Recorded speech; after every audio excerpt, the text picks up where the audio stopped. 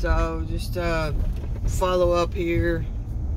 As you can see, I live in Tri-Cities area of Tennessee,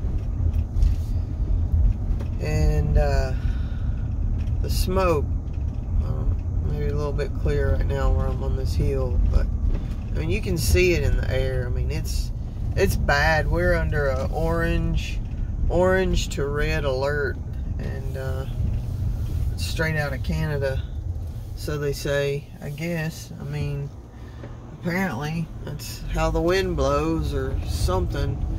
But anyway, yeah, I just decided to go ahead and go watch Sound of Freedom. I know there's been some talk about who Angel Studios may be directing people to help them. Happens to be unincredibly at this point tied to Clintons and all kinds of different people like that. And I mean, that's, you know, I mean, I guess it's a probability, you know, I mean, but the fact of the matter is this movie was like a hero movie in a way.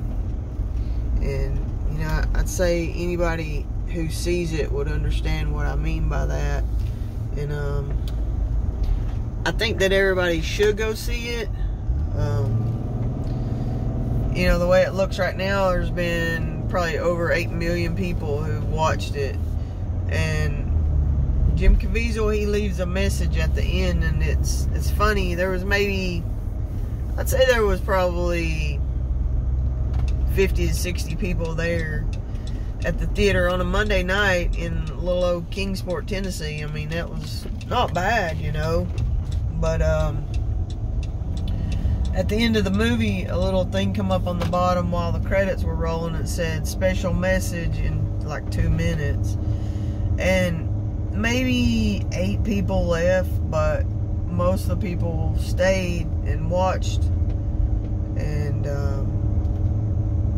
it's just, you know, he's trying to encourage, you know, if you've took that first step, you've actually went and you stepped out of your comfort zone to watch something that's not a movie you're going to go watch because, you know, you think you're going to get some kind of joy out of it. Obviously, not something like that.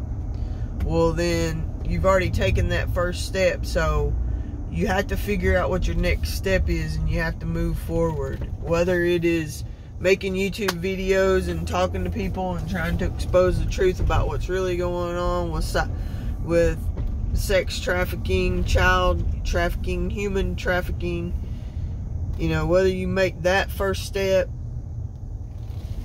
and just, you know, speak to people about it on a personal level, speak to your family about it, whether you make YouTube videos about it and speak about it, whether you go on Facebook and post about it. I've been saying for a little while now, I mean, that's the only way that, well, it's not the only way, you know. I mean, we could talk about it, we could try to, you know, figure out, I mean, why it is that this stuff happens, and you can't figure any of that out. You can either just do something, speak up, say something, or you can just keep your mouth shut and go on like nothing's happening. But something's happening, and it's been happening for a long time. I mean, child abuse has been going on since the beginning of time, surely. But the predation that has happened in these past 20 years at least,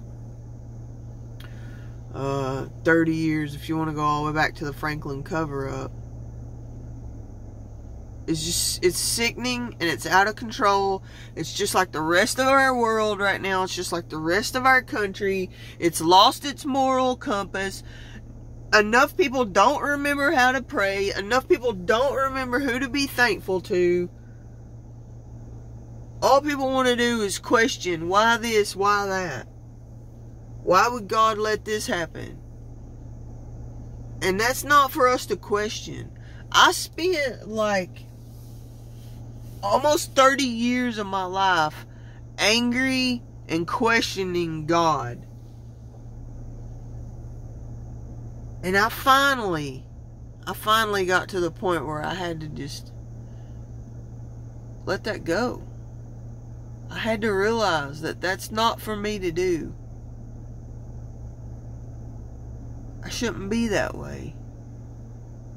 And I had to let go of a lot of anger. But I'm telling you right now, you can speak out. If there's nothing else in this world you do, you can speak out about what's happening. And that will help. The more people that know, the more people are going to be having in their mind. The more mothers, fathers, sisters, brothers, aunts, uncles, grandparents, cousins are going to be alert and realize when something's not right.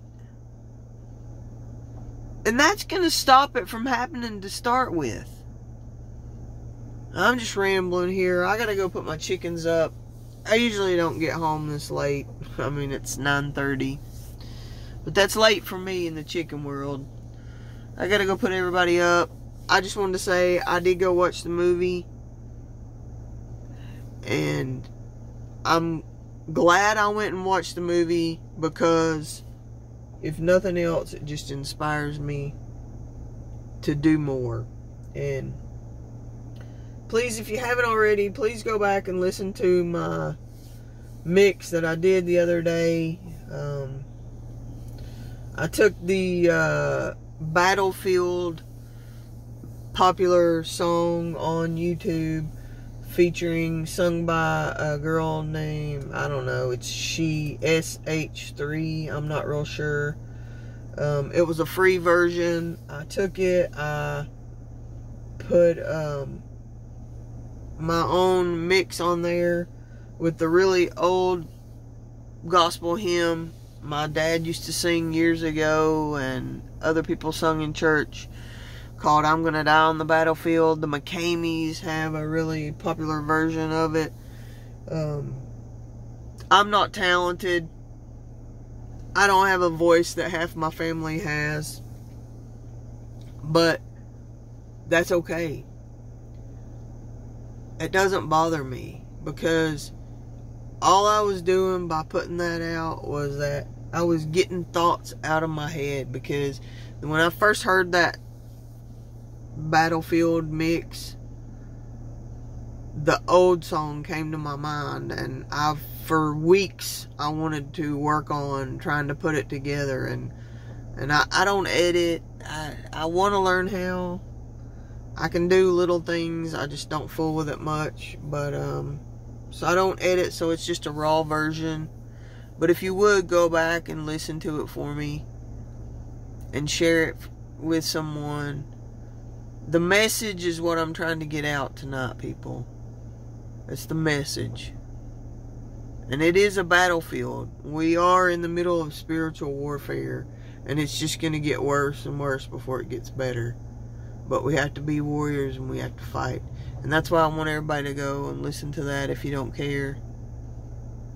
Battlefield remix. It's maybe about 5 videos ago that I did. But I'm going to go put my chickens away. I'm not telling you to or not to go watch Sound of Freedom. But if you feel like you want to go watch it and you're a little bit concerned about it might be too harsh or anything like that, I think we can all handle it. But anyways, that's just what I wanted to say for now. Much love. Oh, and the smoke is just incredible. I told a guy when we were walking out of the theater, we're probably going to be on climate lockdowns here before we know it. But I don't know. Alright, much love.